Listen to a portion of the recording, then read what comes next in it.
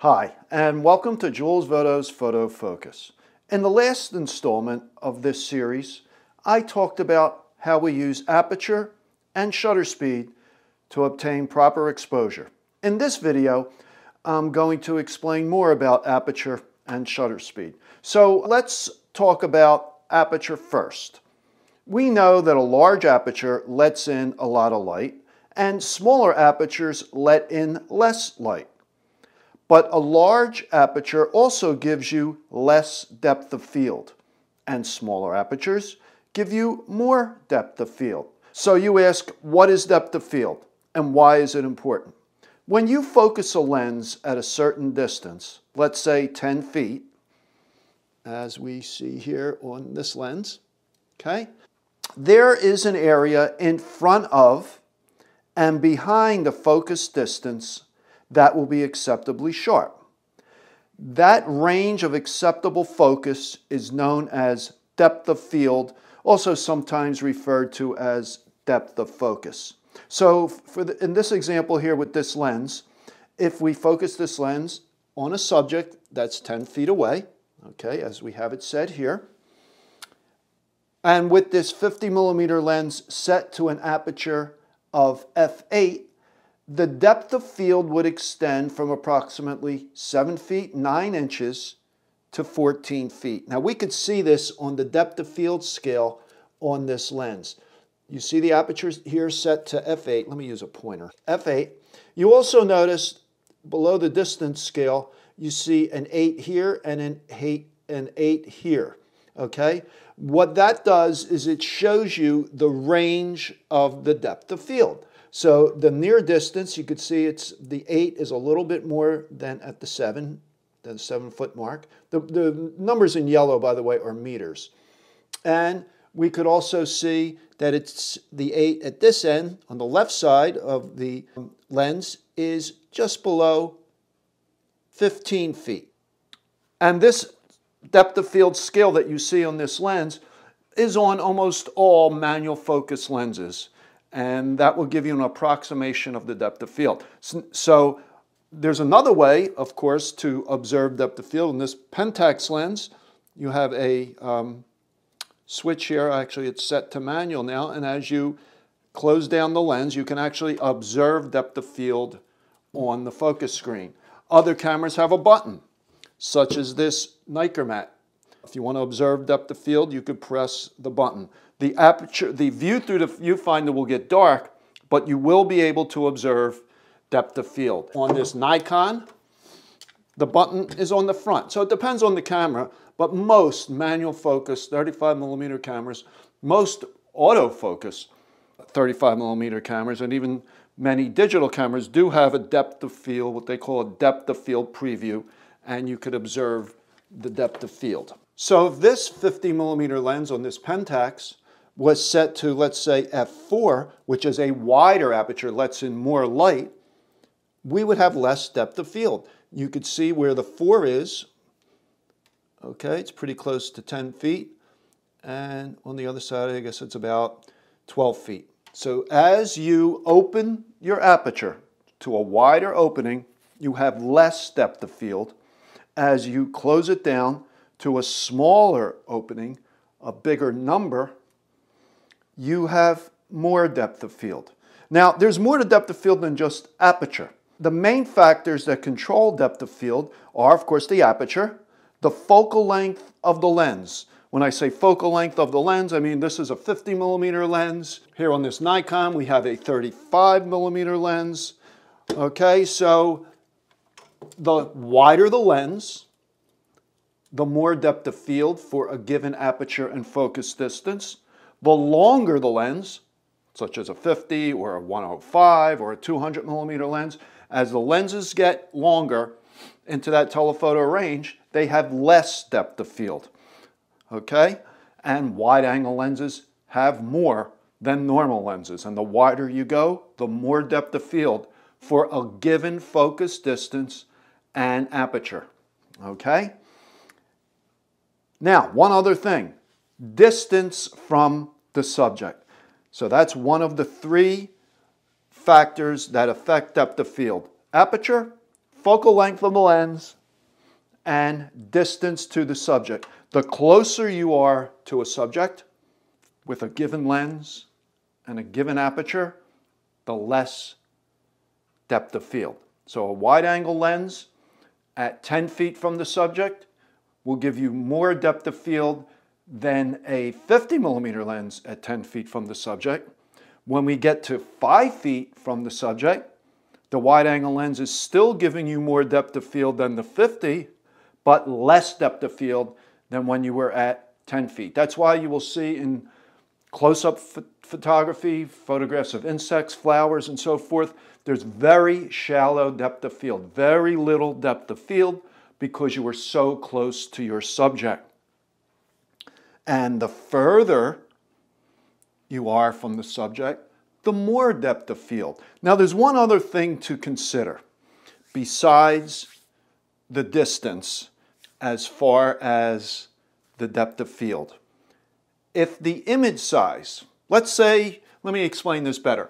Let's say you're using a 50mm lens at 5 feet and you're using and then you switch to a 35mm lens at 5 feet. Okay, the depth of field with that 35mm lens is going to be more. But let's say you moved in with that 35mm lens to give you the same image size as you got with the 50 at the greater distance.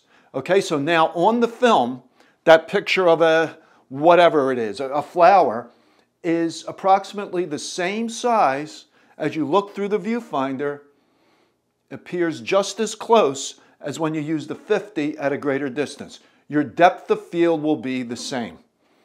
I know that's a little confusing. You could just put that aside while you learn about depth of field and come back to it later, but just know that wide-angle lenses, as long as the distance from the subject is the same as longer lenses, wide angles will give you greater depth of field. Now, you could use this for a lot of creative purposes.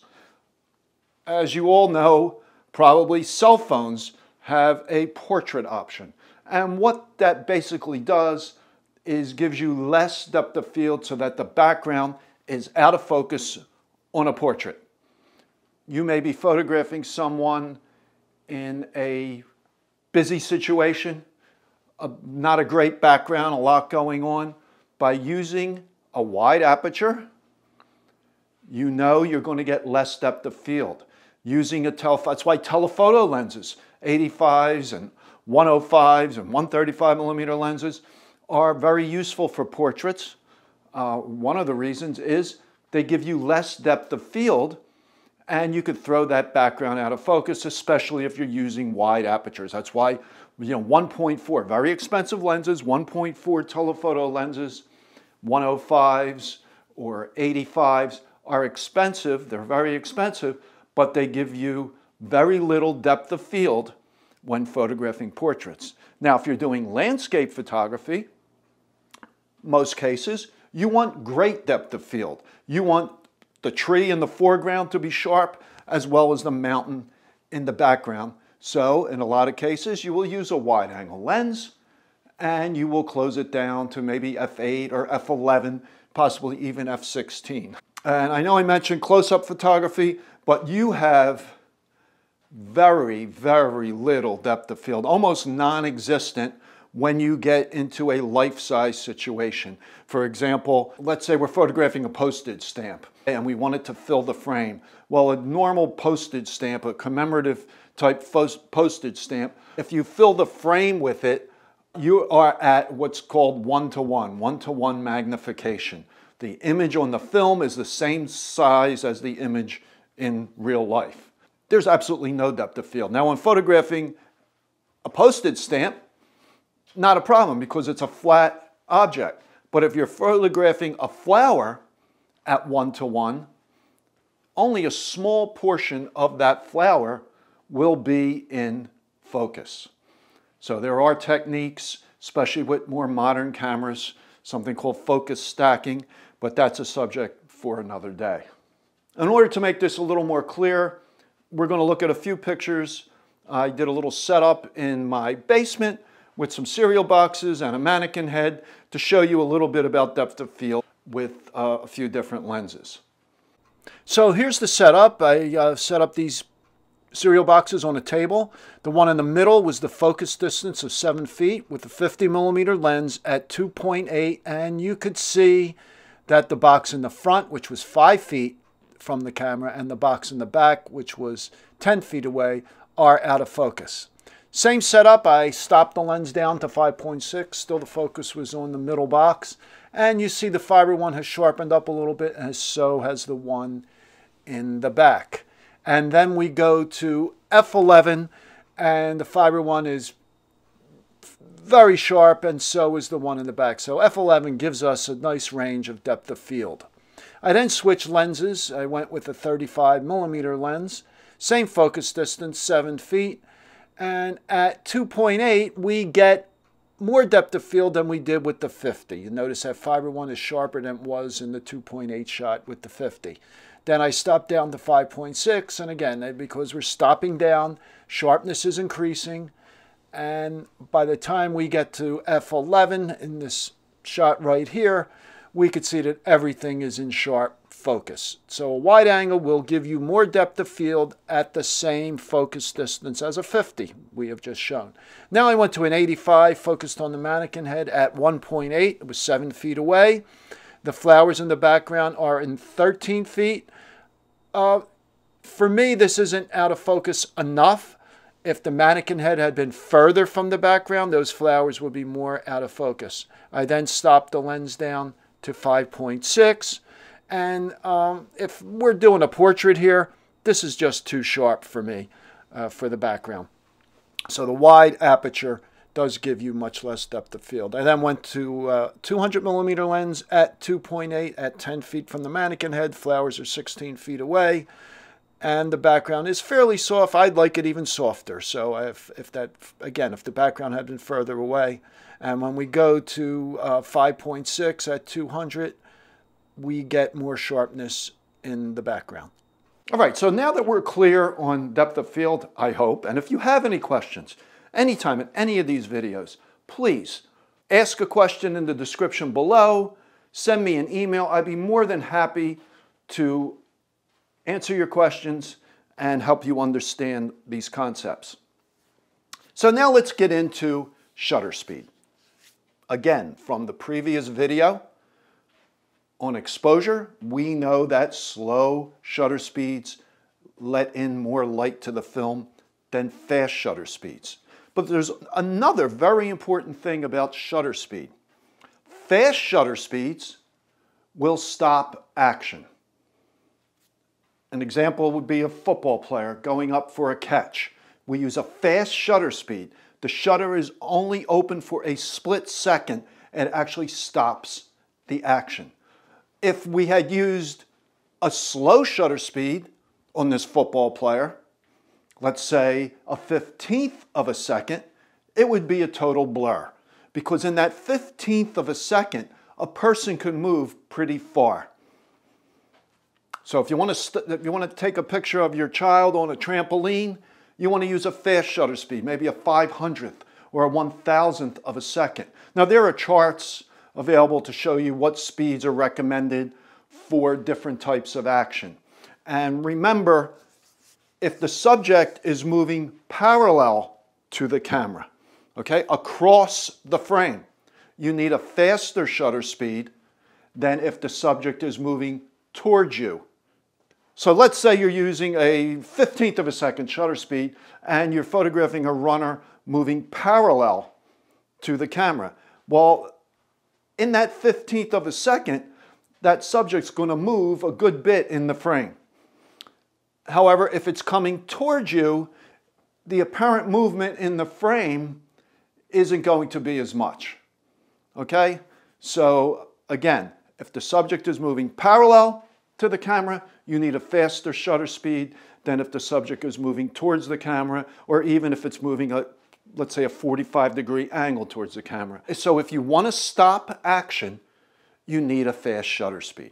And again, you could experiment with this with different shutter speeds. If you have someone that could model for you, could run towards you could run parallel to the camera. You could experiment with different speeds and see how you can stop that action, what speed will actually work for you. A speeding car, to photographing a automobile race, or your cat running across the room. You could experiment with different shutter speeds. Now, what about if you want to show the effect of motion? If you want to give the appearance of motion, okay, several things you can do. You can use a slow shutter speed. So now that person is running parallel to the camera.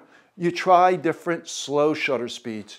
Now, you don't want a total blur, but usually the feet are moving faster than the rest of the body. So if you choose just the correct shutter speed, you may show the legs, the feet, with a little bit of a blur to kind of indicate motion. You could also use an effect known as panning. You select a slow shutter speed, let's say a 1/15 of a second, as that subject is running by you parallel to the camera.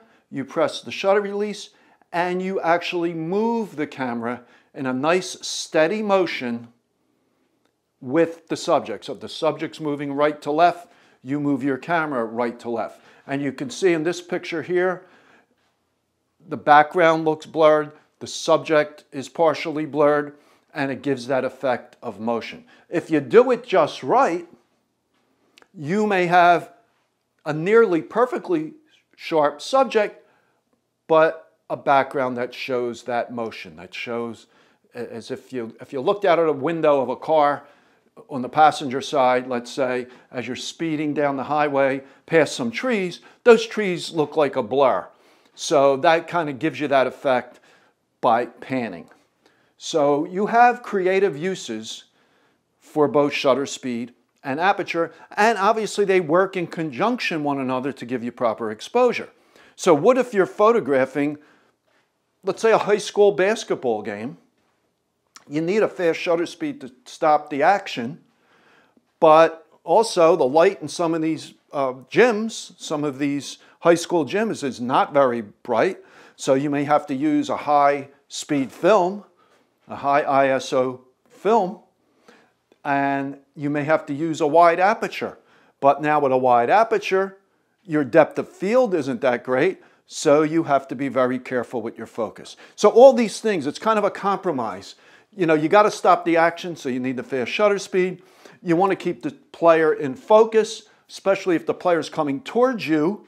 We know the shutter speed doesn't have to be quite as high if the subject was going parallel, but if the subject is coming towards you, it might be difficult to keep that subject in focus at a wide aperture because there's so little depth of field. So you got to play around with these things, and it's usually a compromise to get the perfect picture. Not only do you need a fast shutter speed to stop action, such as a runner, you also should use a faster shutter speed to prevent camera shake or blur induced by you, the photographer. There's a rule of thumb for that. If the focal length of the lens, let's say, is 100 millimeters, then you should use a shutter speed closest to that. In this case, it would be 1/125th of a second. If you're using a 50 millimeter lens, your minimum shutter speed to prevent camera shake should be 1/60th of a second. I have a video on holding a camera steady, and I will put a link to that in the description below. But that's something you can practice, just holding the camera steady in order to avoid blur induced by the photographer. Okay, so that's it for this video. If you like it, please give it a thumbs up and subscribe to my channel. I come out with a new video every Wednesday morning at 11 a.m. Now, I am placing in the description below a link to the first two videos in this series. The first one on the camera, the second one on exposure. And I'm not sure what the next one's going to be, but these videos are published the first Wednesday of every month. So, as I said before, if you have any questions, if there's certain things you would like me to talk about, please send me an email or leave your question in the description below. Thank you very much. I will talk to you next time.